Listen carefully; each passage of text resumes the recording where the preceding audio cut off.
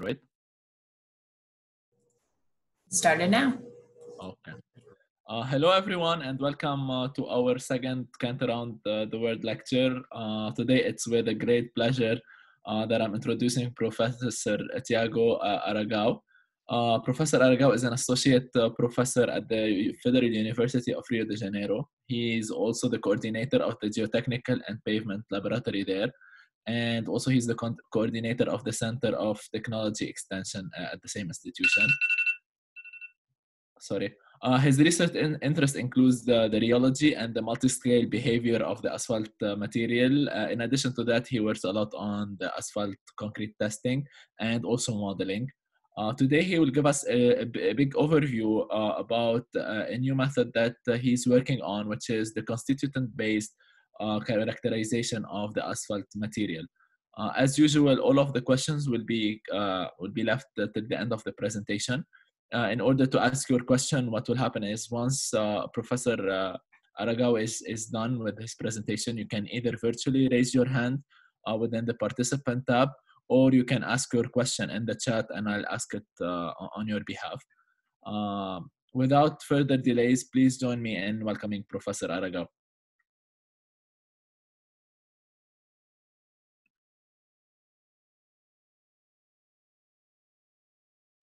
Professor, you may share your screen now.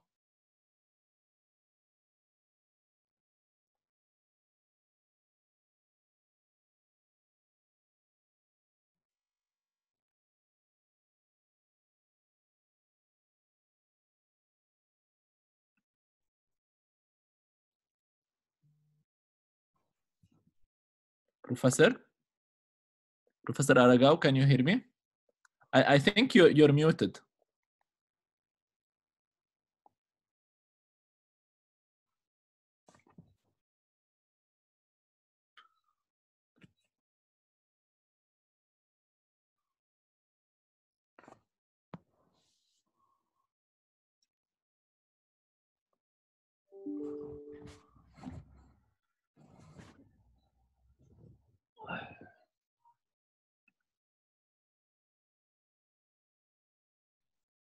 Hello, Isaac. Yes, I can hear you now. Can you hear me now? Sorry, I could not hear you. So I disconnected and came back. Yeah, it's okay. It's totally fine. Can you please start sharing your screen? I introduced you. I'm not sure if you heard the introduction. No, I didn't, but that's fine. I will share my screen. Just a second.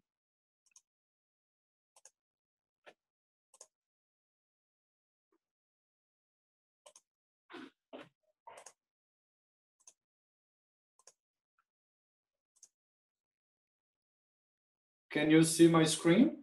Yes, we can. Can you please put it in the presentation mode? Sure. Yes, it's perfect. You may start. Thank you. Oh, okay. So I couldn't hear what you said before, but I thank you and Professor Alcadi's group and himself for the invitation. To me, it's a great pleasure to be with you guys today.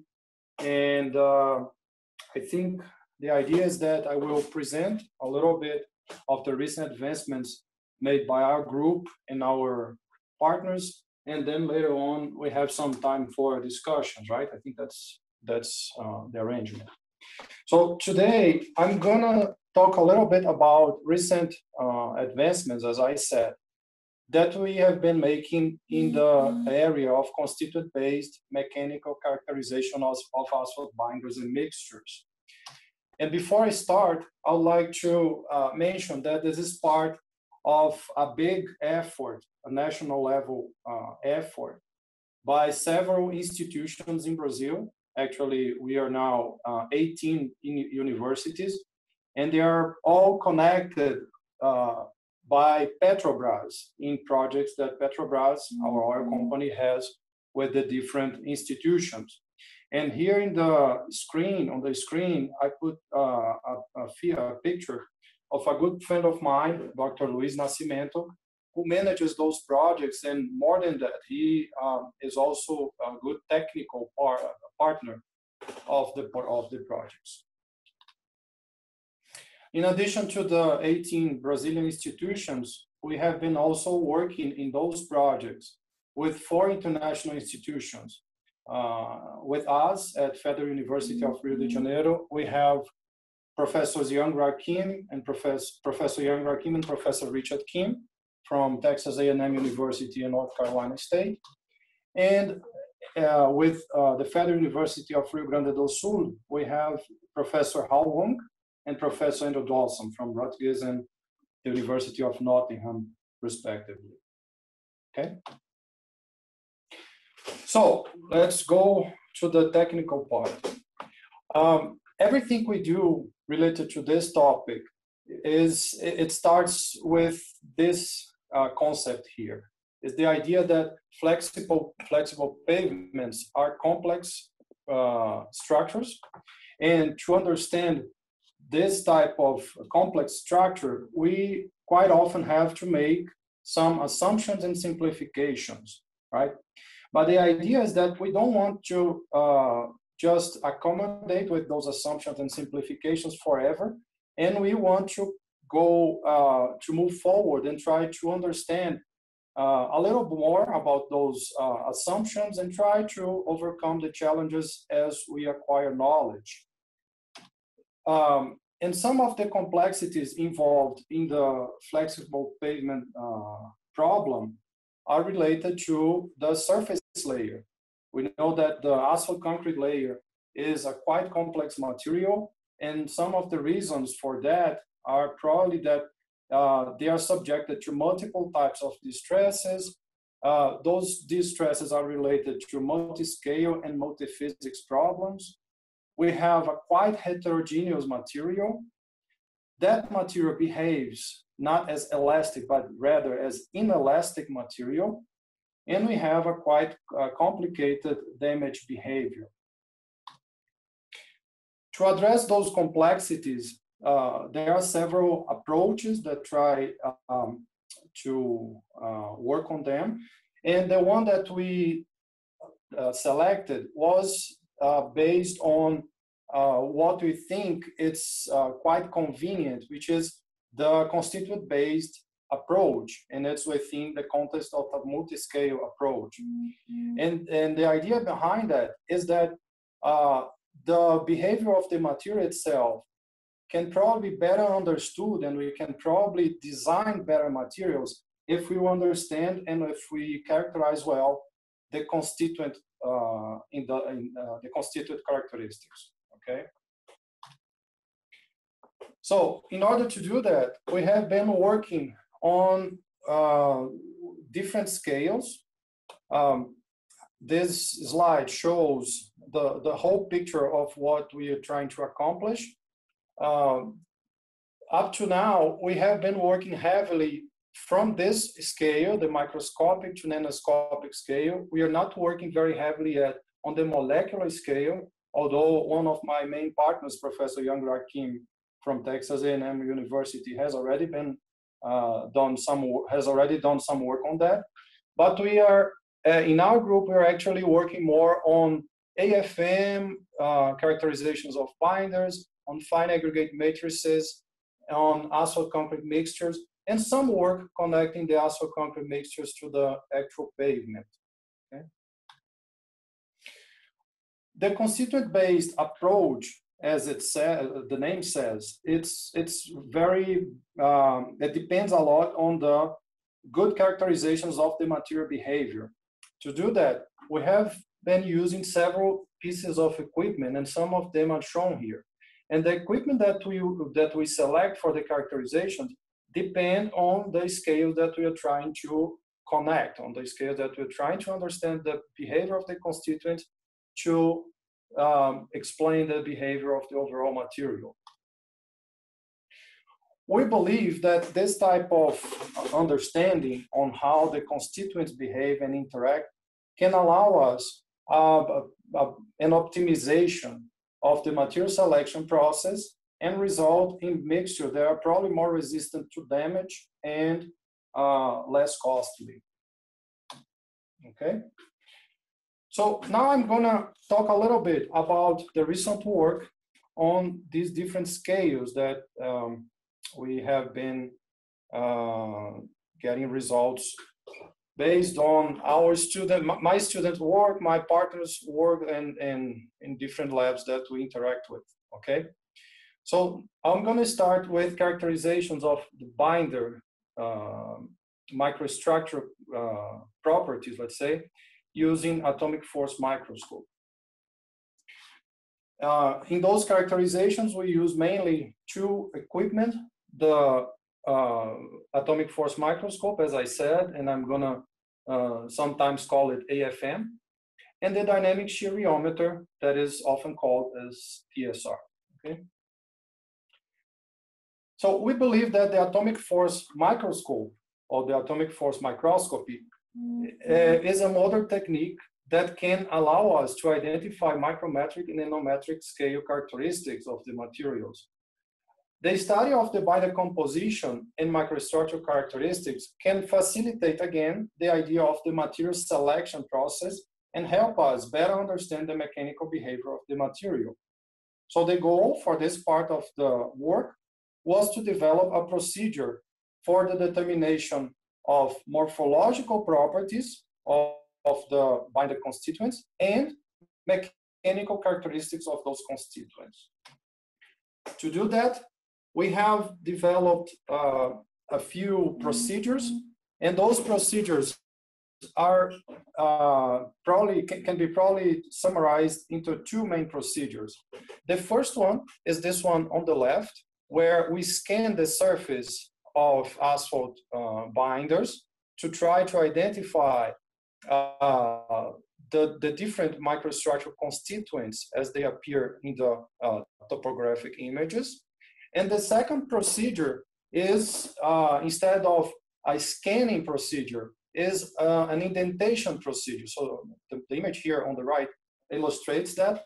And what we do here is, instead of having the needle moving to get the topographic images, we select the positions. Let's say if we come to an image like this one in the middle, we select the material that we want to indent, and then we press that material in a specific location to get mechanical properties.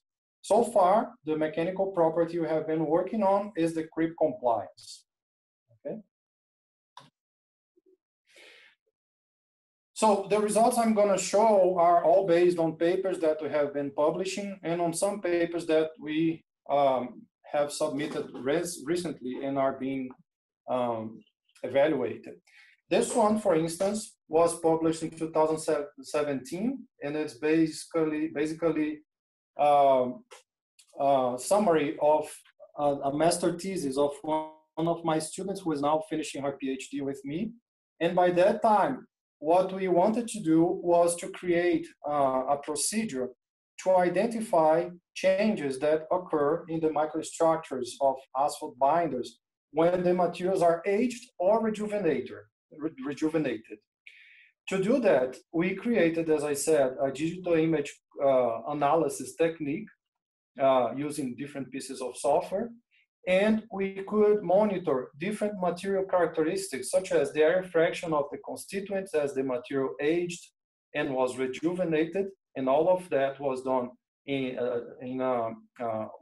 quantified those changes.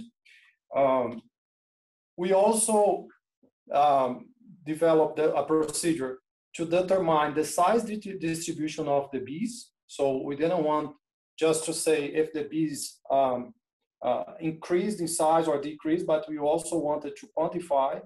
So we created some sort of gradation curve, set of gradation curves for the different materials. And then we also evaluated the spatial distribution of the bees because we wanted to see if the materials in the different aging conditions, if we had a homogeneous distribution of the inclusions. If we did, which is what we expected, we could probably select testing samples from anywhere from the binder. But if not, we could probably have different results by getting samples from different samples for testing. Okay. we also went ahead and tried to evaluate correlations between those microstructural characteristics and some rheological properties. You can see probably those three on top. Many of you know them: dynamic shear modulus, phase angle, and JNR from MSCR. We had three phases from AFM, the katana phase, paraphase, and phase. And we also had several chemical properties that were obtained with the help of our friends from Petrobras. And what we did in this, at the end of this paper, was try to evaluate correlations among those different properties. And that was pretty much a preliminary analysis, because we didn't have a database that was as large as we have today. And also, by that time, we assumed that all the correlations were linear. We could identify strong correlations between the AFM properties and the rheological properties. That was not observed for the chemical properties. But again, that was a quite preliminary study. And now we're working more heavily on that. The second procedure that we developed in our AFM characterizations was the procedure to determine the CRIP compliance of each binder constituent. And in order to do that, we had to overcome several challenges. And this is a challenging technique. Everything here is challenging because we deal with very small displacement in the order of microns to nanometers. So everything is very sensitive. But anyway, we developed that procedure and we documented the procedure in a few papers. One of them was recently published at Construction and Building Materials. Whoever is interested, we can probably share those papers later. And the idea here was that we would get everything within the limits of linearity. We want to move slowly. We don't want to have damage in the beginning of our analysis. So now what we wanted to do was to develop a procedure to evaluate linear viscoelastic properties and rather than damage. To do that, we checked the levels of loads that guaranteed that we were within the limits of linearity. And that was done considering the superposition and homogeneity principles. With the proper loads determined, we went ahead and obtained the CRIP compliance for the different binder constituents. I'm not going to talk about the trends here. I think that's not the purpose in this presentation. There is a lot of discussion in the papers that I mentioned, and in this paper, we have discussions on those trends. So again, if you want, you can probably take a look at the papers later, and we are happy to chat with you. But our main message here is probably this one. We were very happy when we were able to overcome challenges and characterize the microstructural changes as the material aged and rejuvenated. And we were also happy to get the mechanical properties of each binder constituent. But when we finished those first parts of this research, we were concerned with the validity, with the applicability of those values. We were not sure if the values that we were obtaining from those two procedures were actually representative of the material properties. So in order to evaluate that, what we did was we, just a second, my phone keeps mute. Okay, sorry. So in order to do that, we thought that we should probably investigate if the combination of the microstructural characteristics obtained from the first stage and the CRIP compliance of the material constituents obtained in the second phase, if they were used together, if they were combined, their magnitudes, or the values that we got for both sets of properties, would probably be valid if with them we could predict the overall mechanical behavior of the binder in a given test. So to do that, we developed this very simple test. We had a certain amount of binder poured into a metallic mold. We applied a compressive load on top, and that compressive load was monotonically increasing. And we simulated that using finite element program Abacus, okay? So the simulations were divided into two. The first one, which is this one on top, was considering the material heterogeneity. So we had the geometric characteristics from phase one and the creep compliance from phase two for each binder constituent. We simulated a representative volume element, and that was identified in phase one as 40 by 40 micrometers. And then we obtained what we called a homogenized creep compliance.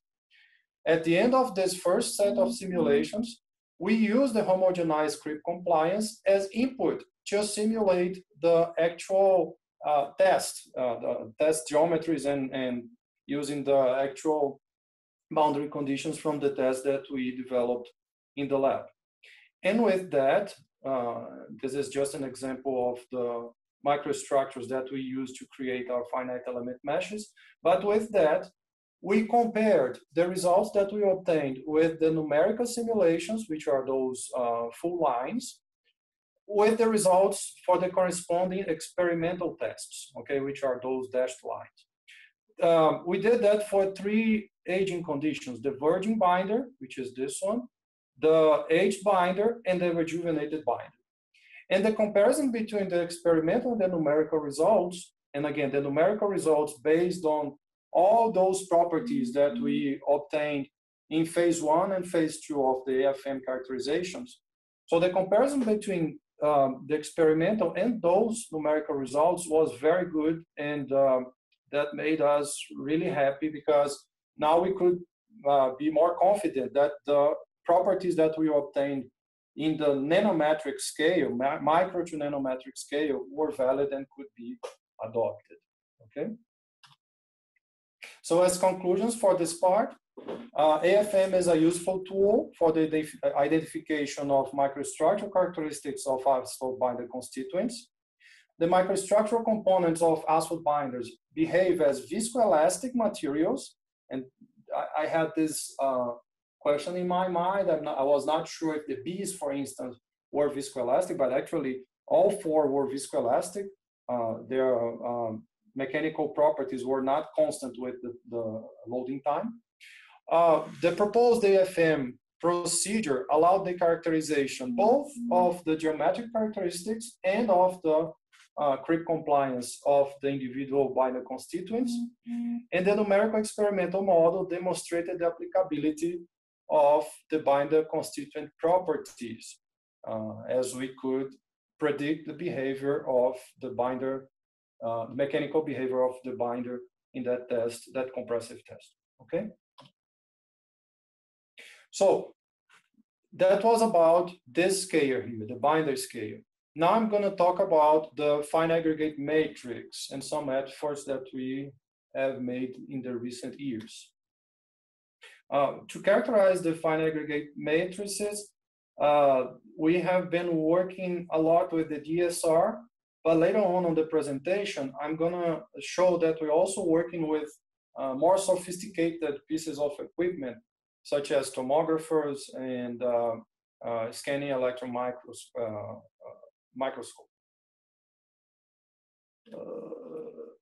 Okay, so it was interesting to me when I realized that actually when we move from AFM to FEM, we're just scrambling letters. So looks like we really enjoy working with those three letters, AF and M. So we put a lot of attention in the FEM phase because we believe that that material is a primary constituent of asphalt concrete mixtures. And we also believe that a lot of damage that happens in the asphalt concrete mixtures for several conditions, they start and they actually propagate within that material, within the FAM, okay? So because of that, we believe that FAM needs to be treated with a lot of care. We should work carefully on the development of FAM design protocols and also on FAM fabrication protocols to obtain testing specimens that are representative of the materials that are in the asphalt concrete mixtures. So here, the idea is that we can probably design and fabricate isolated FAM samples as long as those samples are representative of the FAM that is in the asphalt concrete composite, okay? In addition to that, we believe that the FAM design protocols, they require the understanding on complex parameters, such as the binder film thickness, the surface area of fine aggregates, and the air void distribution of the asphalt concrete that is actually placed within the FAM. So some work that we have been doing with FAM, this one was published in 2014 at TRR, Transportation Research Record. And the idea here was that we wanted to characterize the rate-dependent fracture of FAM mixtures. As some of you know, we work a lot with simulations, right? Constitutive models. And in our constitutive models for the microstructures, for the simulation of the microstructures of asphalt concrete mixtures, the FAM is one of the constituents, as I said, right? So in order to simulate asphalt concrete fracture, we had to determine fracture characteristics of the FAM. And one question that we had by that time in 2013 to 14 was if we could get those parameters, fracture parameters, out of any of those sample geometries.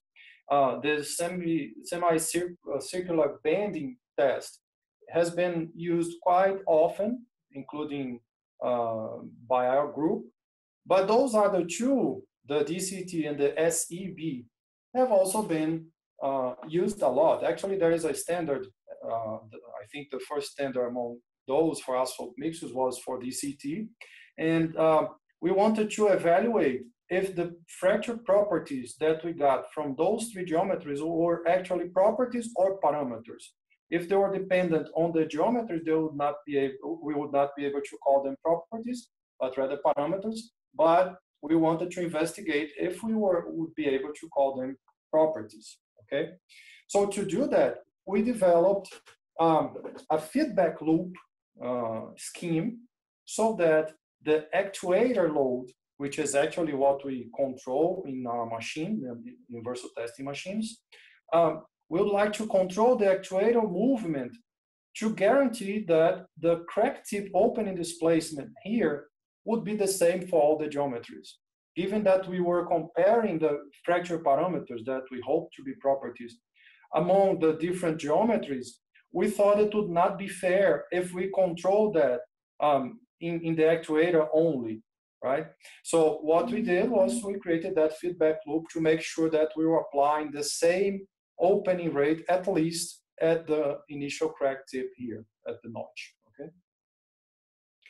So we went ahead and simulated all those geometries. We had SCB geometry with 50 millimeter of potential fracture area, potential fracture length here.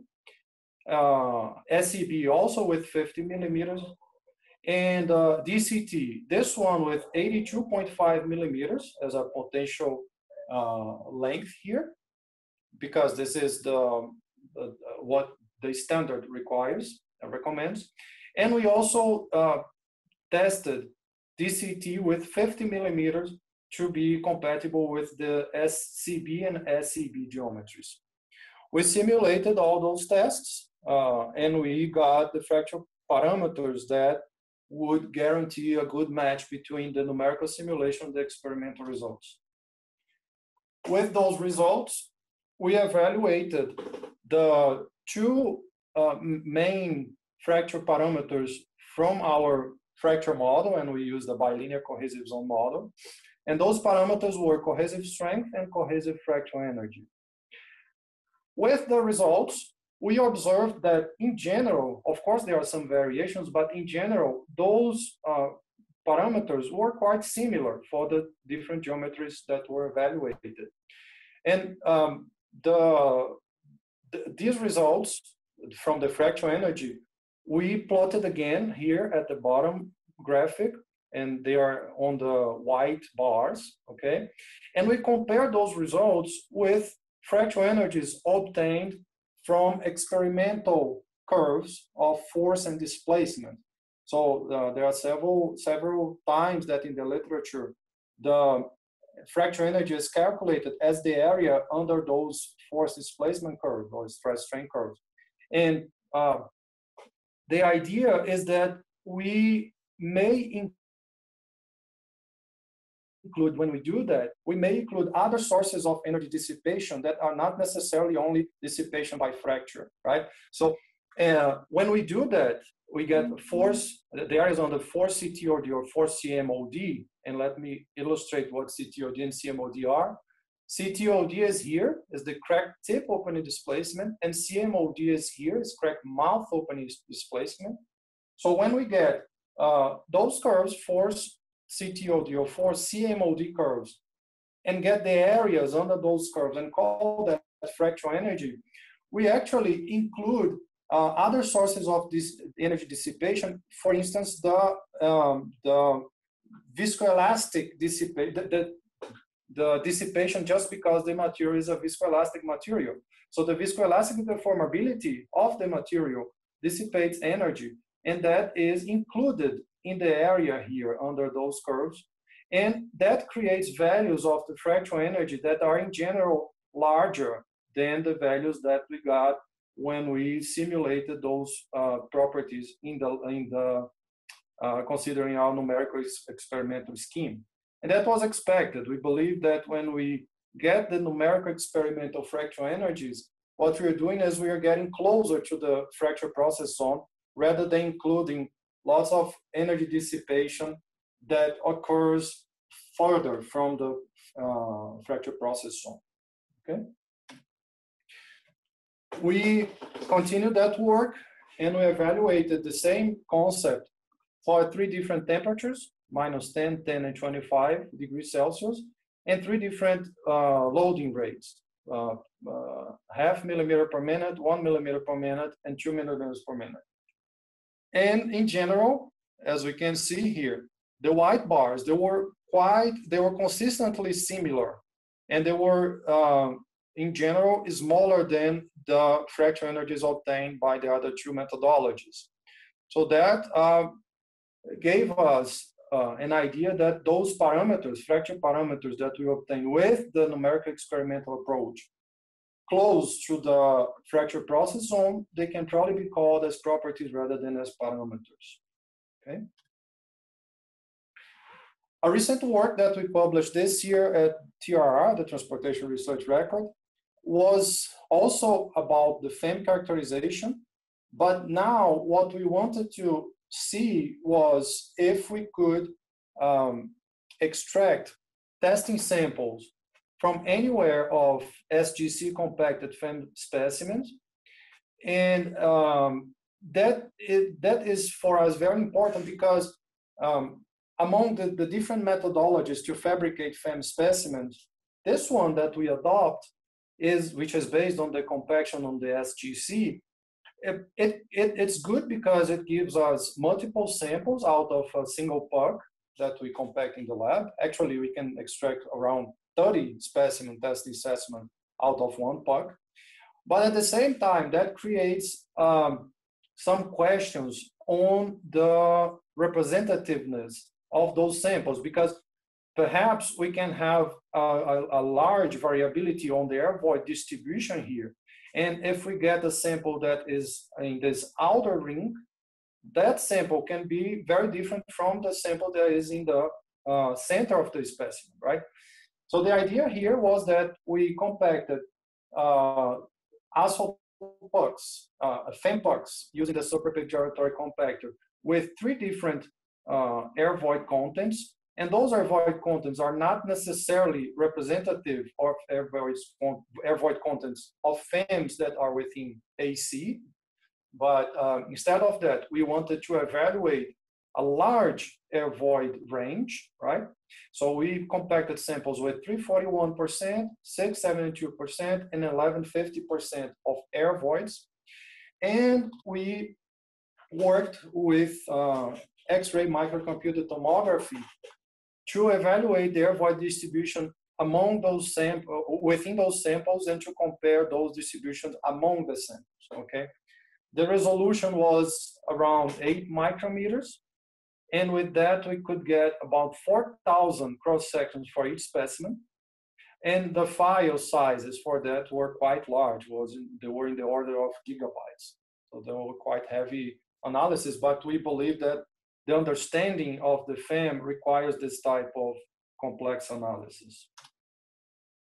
So we performed several statistical analyses, and I didn't want to bring all the tables and tests of hypothesis, but rather than that, I think it's probably better if we just go to the point, and I would like to mention what we observed from those results, okay?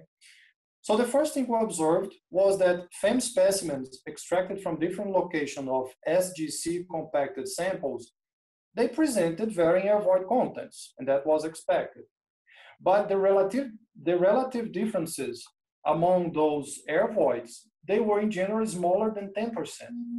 So if we're talking about, let's say, 5% of air void on average for a given puck, the air void distribution did not vary by more than 0.5%. So the air voids were between 4.5 and 5.5. Okay, so as an example. Then the air void distributions for the specimens extracted within the same distance from the center of the SGC samples were more homogeneous than those extracted at different distances from the center. So let me go back here. What I'm saying is, if we extract samples from this outer ring and we compare their volumetrics, those volumetrics, they are more similar than if we compare the volumetrics of samples from the outer ring to sample of the inner ring or of the center. Okay. So there was no statistical evidence to conclude that the smallest air void range, the 341 to 672, affected the stiffness of the FEM. So we can see here that we had quite different air void contents. It's almost twice here. The 672 is almost twice as 341, but that was not enough to change the stiffness of the FEM specimens. And I want to point something out here. This first analysis that was published in this paper was basically based on the evaluation of the stiffness of the material. We are not saying that we can fabricate FEMs with such different air void contents, 341 to 642, and not expect different damage behaviors, okay?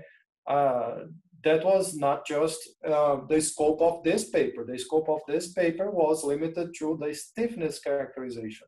So for future work, we will evaluate the effects of that on damage. So continue here. The dynamic shear modulus was significantly affected by the air void variations for the other two intervals. So when we compare 3.4 to 11.5 and 672 to 11.5, the dynamic shear modulus was affected by the air void variations. Okay, it was not just it was just not affected when we compare this small, these two smallest air void contents. Okay, so this one tells us that the volumetric characteristics of FEM specimens must be carefully determined to avoid undesired variability. And again, this was not as strong here on the stiffness evaluations, but it can be significant if we try to evaluate the image. To finalize this paper, we evaluated different FEMs that were fabricated with modified binders, and that was a partnership with the University of São Paulo. And we had multiple modifiers actually to fabricate those FEMs. They were fabricated with air voids ranging between 1.8 and 4.6%. And again, for that range, for 1.8 to 4.6, which is similar to the smallest range that did not show any effects on the stiffness variations. So again, for the modified binder FEMs, within that smallest air void range, we did not observe a change in stiffness as we had this variation on the air void contents, okay?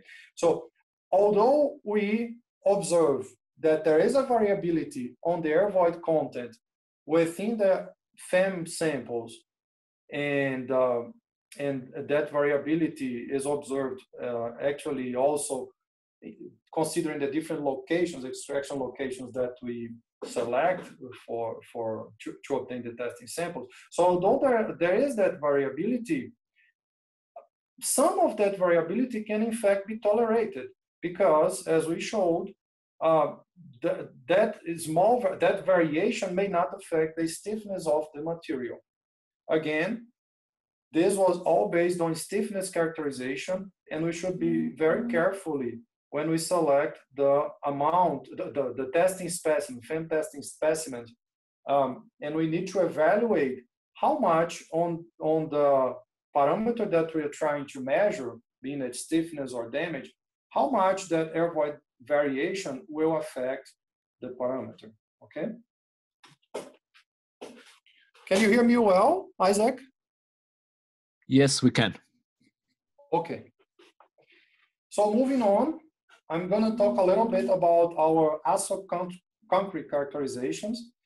And the main pieces of equipment that we are using for that are our AIMS2, Aggregate Image System 2, that we use to characterize morphological characteristics of aggregates, and our MTS universal testing machine. An early study that we conducted when I was still at the University of Nebraska with Professor Young Rakim before he moves to Texas A&M, and when I was his PhD student. So one of our early studies on this topic of microstructure simulations was the simulation of the dynamic modulus of asphalt concrete mixtures. Again, we had everything based on the constituent characteristics. So that means that we had to go to the lab, characterize properties of aggregates and properties of fine aggregate matrices, as we consider this material as composed by those two phases, okay? So we did that, and by that time, to simulate those microstructures, we were sawing the samples from the lab. So we would cut those samples, and then we would scan those samples using regular scanners, and we would need to, by that time, we needed to define all the boundaries for each of those aggregates in the images. That was a quite tedious process that could take about a week to process one sample only, okay? But anyway, by that time we did that, and we got very good results, as I'm gonna show you.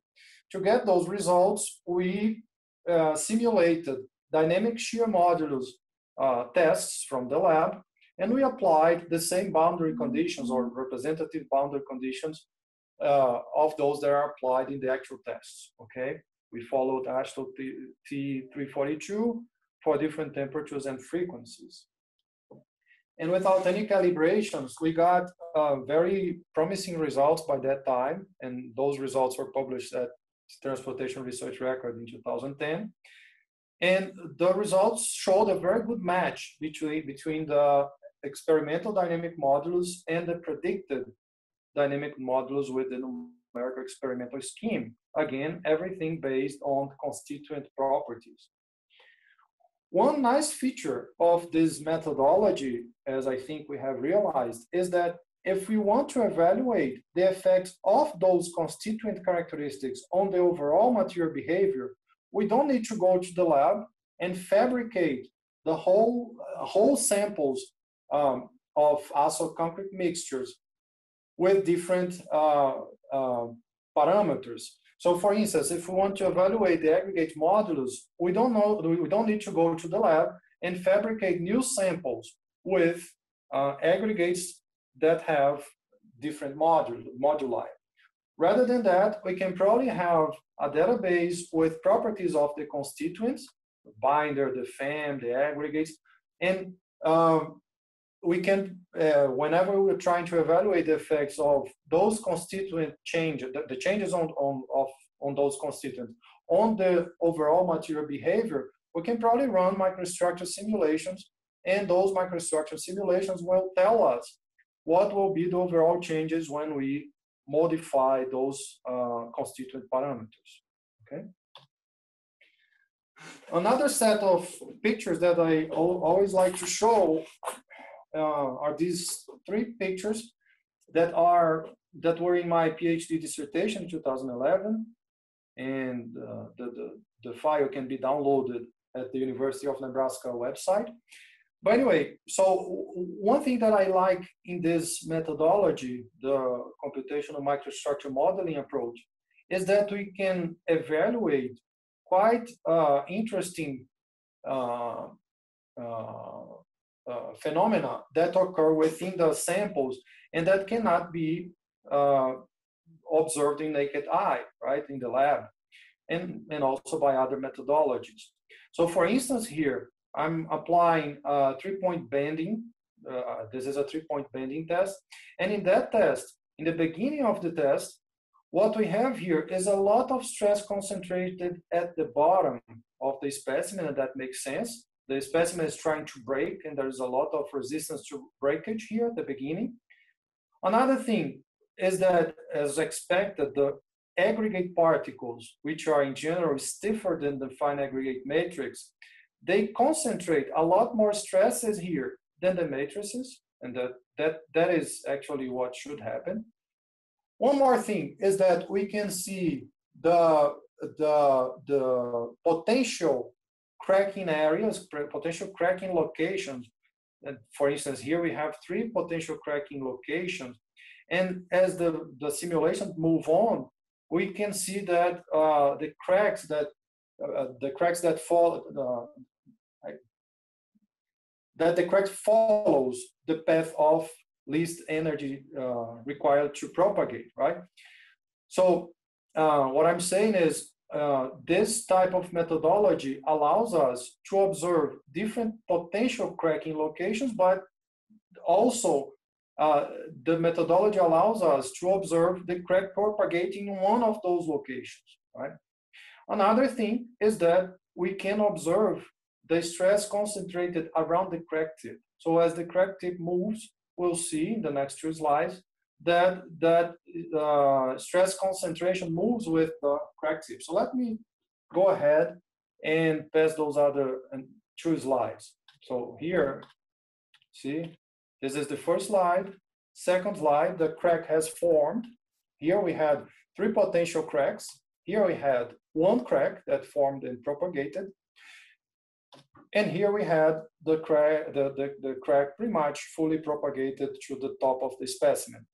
So in the first slide, we had a lot of stress concentrated at the bottom. That stress was alleviated as the crack propagated, as expected, because there is no load-bearing capacity anymore at the bottom when the crack propagates.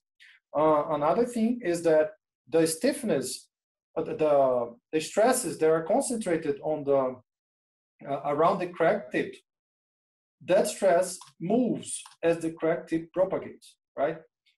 And again, the stress is always concentrated on the stiffer aggregate particles, when the crack moves, see, the aggregate particles that are around the crack tip, they concentrate more stresses than the fan. So those are nice features of the microstructure models that are not available if we use some other methodologies, and that's very interesting to us. I'm not going to spend a lot of time here, but we published results from my dissertation in a few papers. One of them was this one in finite element analysis and design. And the idea here was that we wanted to simulate the asphalt concrete fracture as a rate-dependent fracture.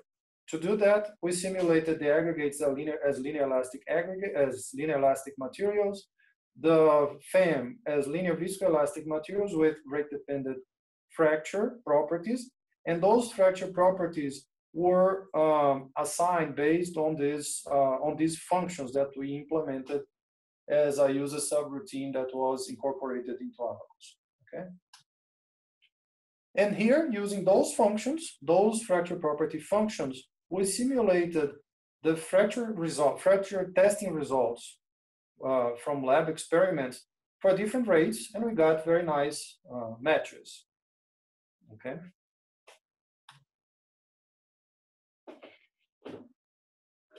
Earlier, when I started talking about the asphalt concrete simulations, I mentioned that we had a very tedious process of sample fabrication, virtual sample fabrication, that was based on cutting of lab specimens and then scanning those specimens and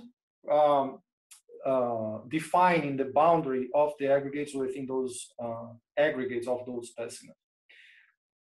To overcome that tedious process, I asked one of my former PhD students to develop a procedure to fabricate virtual samples in an accurate way, as much as accurate as we could. Okay, that was published in 2015 in IJPE, International Journal of Pavement Engineering. And what we did was we used images from aggregate particles that were acquired using AIMS2.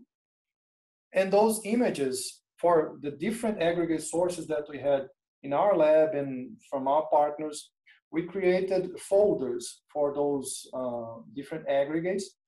And with the program that my student created, we could assign properties, volumetric properties, gradation properties, and orientation properties of the aggregates that were representative of what we had in the lab. Those are examples of some samples that we fabricated using that software. As you see, we can fabricate quite complex, quite complicated microstructures, varying different parameters that are important to the mixtures. We can also include air voids.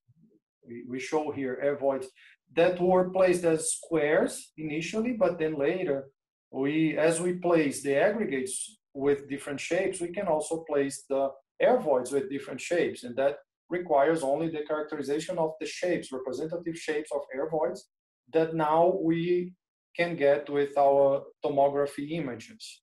Okay. All the samples here were fabricated with a time of less than 20 seconds. So spending about a week to 10 days in the previous methodology, rather than spending 20 seconds in this methodology, did not sound reasonable to us. So we started adopting this efficient methodology from that time on. Okay. Other analysis that we are performing to better understand the FAM characteristics, as I said in the beginning, they are now on their way. Actually, we have submitted a paper yesterday for the first one, the aggregate surface area, and other two papers, they are being revised and will be submitted in the next few days about those other two topics. Okay, so the idea is that we want to use a complex we understand that we need to use complex devices now so that later on the work with FEM can be simplified.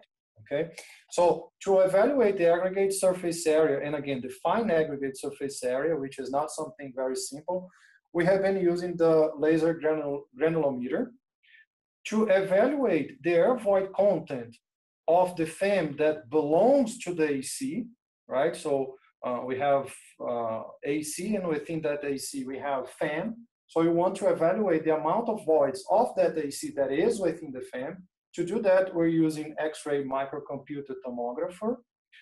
And to evaluate the binder film thickness of the FEMs, we are using scanning electron microscope. Professor, so let me stop here. Yeah, Professor, I have a question. So do you still have many slides? Because we wanted to allow just the time for a couple of questions before 10. No, I think I have just a few more slides. I'm almost done. Yeah, but then we will not have time to for questions because the session will be done at 10. Oh, okay. So let me probably then move to the end. Just one more slide here. We're working with also artificial intelligence, and we will get some results published on that soon. Okay. I just want to acknowledge my my partners and students that are part of this work, and our sponsors that help us get those results. Okay, I'm sorry about the time, and I think that's all I wanted to show, and I think we can open for questions. Thanks, Isaac. Thank you so much for this very nice presentation. I think we'll have time for a couple of questions. So if anybody has a question, please virtually raise your hand within the participant section, or you can also add your question to the chat. Isaac, can you hear me? Yes, I can hear you, Jaime. Okay, I do have a question if I may. Yeah, sure. Please go ahead. This is Jaime Hernandez from Marquette University. Thank you very much for the presentation. And I was just wondering if you have any comment regarding two assumptions that I noticed in your AC modeling, and correct me if I'm wrong. The first one is that it's a two-dimensional modeling. So any comments regarding the effect that the three-dimensionality of the asphalt concrete might have on the results? And the other one is that I noticed that none of the images that you showed presented any contact between the aggregates. So also any comments about that? Yeah, they are actually very good questions. You are right. The material is a volumetric material. So we need to evaluate the 3D characteristics of that material. But the problem is when we do that, our simulations become quite computationally intensive, right? They are computationally costly. So to overcome that, what we prefer to do is to evaluate the number of two-dimensional samples that perhaps can be simulated, and we can probably get an average sense of those certain number of samples to be representative of the three-dimensional behavior, okay? There was a work done by our partners from Texas A&M that showed that a given number of samples are enough, two-dimensional samples are enough to represent well the three-dimensional behavior. And you're right about the contact. We, in the samples that I showed you, the virtual samples that I showed you, that we fabricated using our generator, we intentionally did not want to have contact there, okay?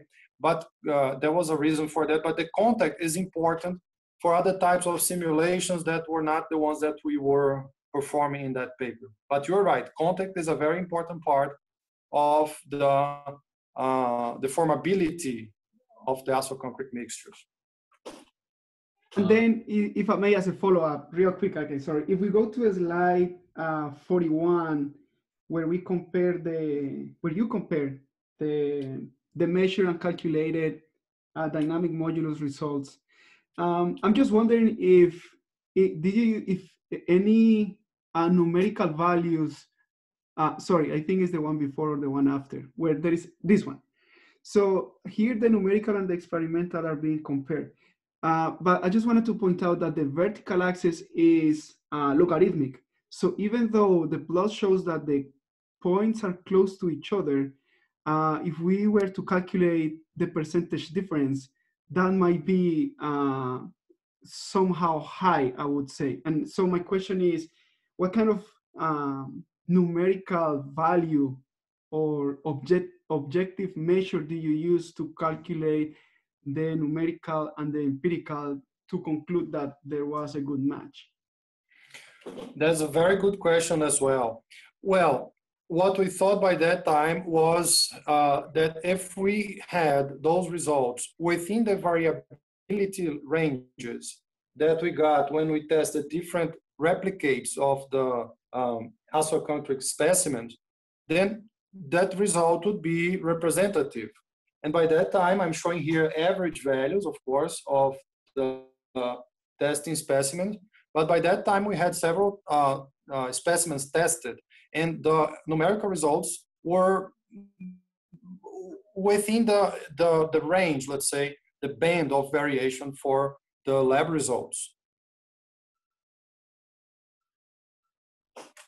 Great, thank you. Professor Alkadi had the question.